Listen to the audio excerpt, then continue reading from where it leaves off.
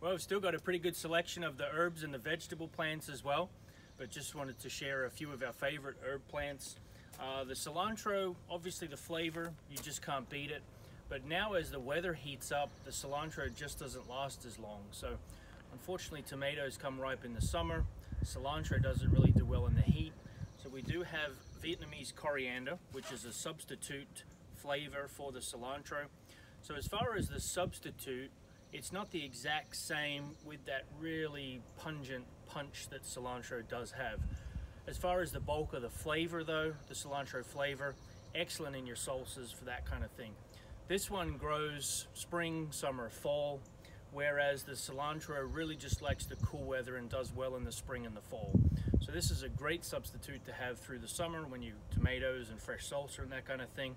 Grows very easily, does need some shade, but very, very easy care. The other ones would be the stevia, which is where the stevia, the sugar powder substitute, comes from.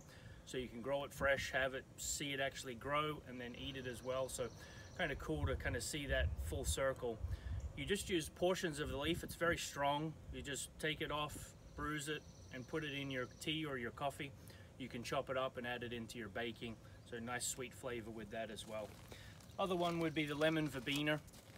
Obviously summertime, water, water gets boring sometimes, so nice to add some zest. The lemon verbena has such a clean lemon flavor, so you can make a sorbet with it, you can do all kinds of other things, but really in a water bottle with your ice, you shake it up. As the leaf hits the edge with the ice there behind it, breaks it open, flavors your water. No chemicals, preservatives, it's just all lemon flavor from the plant itself, so natural. So come on out, hope to show you around, answer some questions, and give you a hand. See you soon.